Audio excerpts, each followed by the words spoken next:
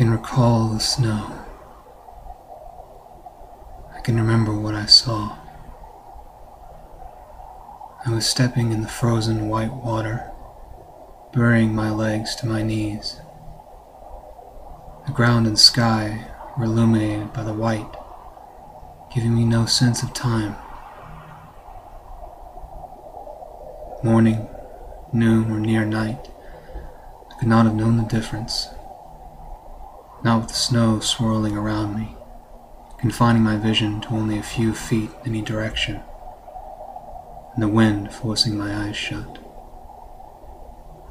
Most would not have gone into the white as I did, but I knew that if I kept my feet straight, I would find the trees where I meant to go. Once there, I could find my way onto the place I called home. The wind was constant, and as long as it struck my right side, I knew I was not veering far from a proper course. I stepped long in the frozen white water, gripping my arms to press my coat against my chest. I kept my gaze forward, toward the wall of downward falling snow, hoping that I would see something new and know that I was not just moving in place. And I did see something new. At first, I saw only a shadow, a formless, gray ghost not far beyond me. I did not assume it was alive, not until I saw her. When the wind and snow between us grew thin, I saw that the gray ghost was actually a white woman. I say white not because of her skin, which was actually rather olive in shade, but because of her hair. It was not silver, nor was it gray or blonde. It was as if the snow itself had frozen upon her head. But it did not move as ice. The wind was harsh, and her blank mane seemed to float by the command of the cold air. I could see only that and her shoulders. It was not until I got closer that I realized she was bare. She wore not a single bit of cloth. By the time I saw the near hole of her body through the snow, I had stepped too close. Her hair whipped round as she turned to set her gaze on me. I stopped, and she stared. She did not shiver in the cold or seem to care. Instead, she locked her eyes on mine. Eyes that were surely green, but held a gray hue, enough for one to mistake the color for blue. Although we seemed to watch each other for an endless time, it was but a second until the woman turned again and disappeared into the white and the gray.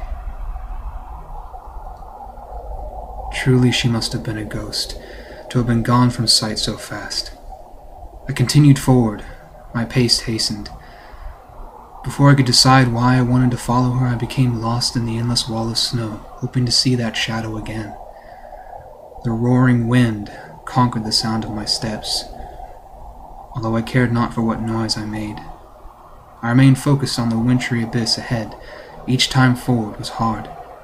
I forced the snow up from the surface as I pushed through. My sight grew more strained. I was blinded by the white that encased me, and my right arm became stiff from the cold. I began to realize that seeing the woman again was not important. Why she was there, absent clothing in the snow, was not my concern. Finding the forest was what mattered. I maintained the straightness of my feet, hoping to see the dark of the trees ahead, but I did not see trees. I saw only white, until I saw gray. It was but a shadow in the storm. I halted, then moved forward slowly. The gray grew clear until it became white. I saw that it was her, only now I did not look at her back. She stood, turned towards me. Her eyes were locked with mine, but her gaze was soft. The snow seemed to hide her body, for I saw no bare skin. I thought she had perhaps taken up a coat, but a coat from where? It was not until the wind calmed that I saw it was not a coat. Her face was not of an olive tint, because it was covered in white hair. Her mouth was long, and her ears were high and pointed. Her hair swayed in the wind, and I saw that the white hair I had mistaken for a coat held much closer to her skin. Her chest gave noticeable evidence for her gender, even though it was covered in fur. Her eyes captivated me.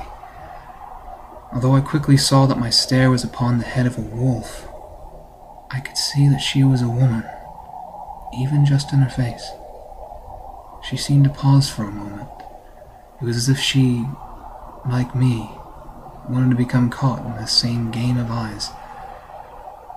I could not have moved even if I had wished to. I was not afraid of what I saw. I was willfully trapped in the snow, feeding my eyes with this bizarre sight. She was the first to move.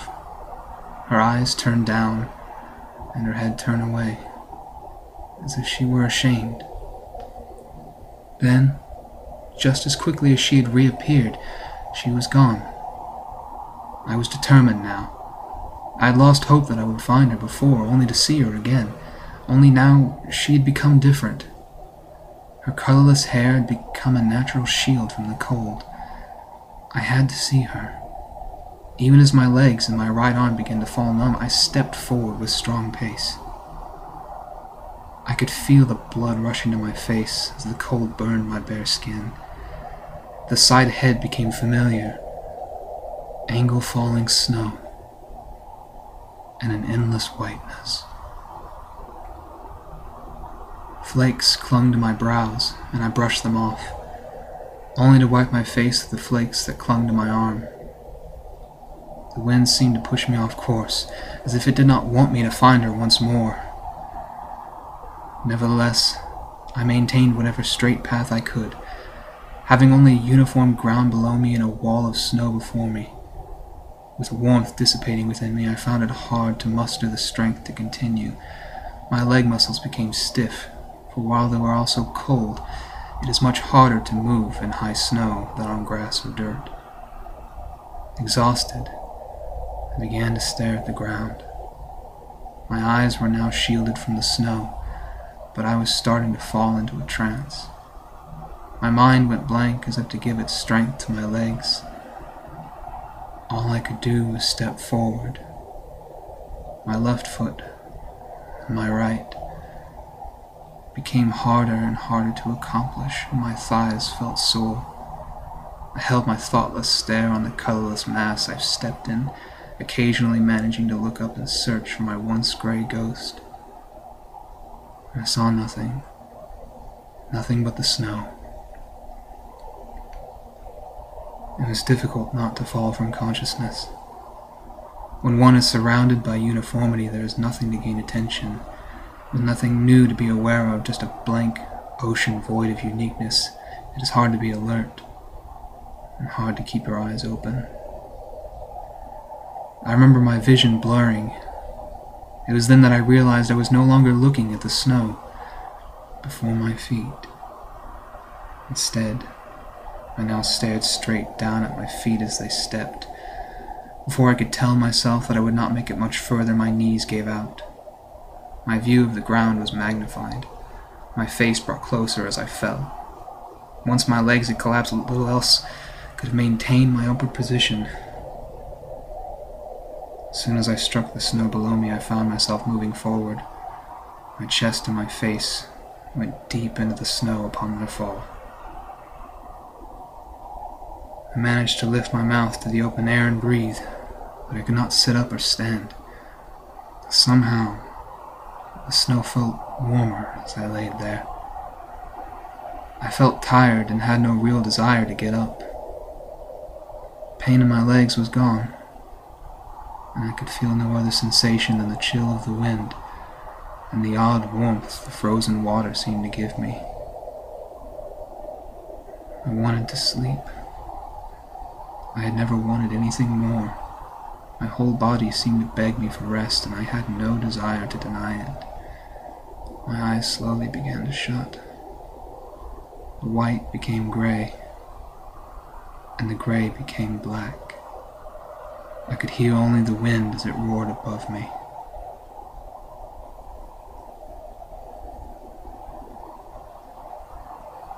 As I started to drift from consciousness, The sound of the wind faded.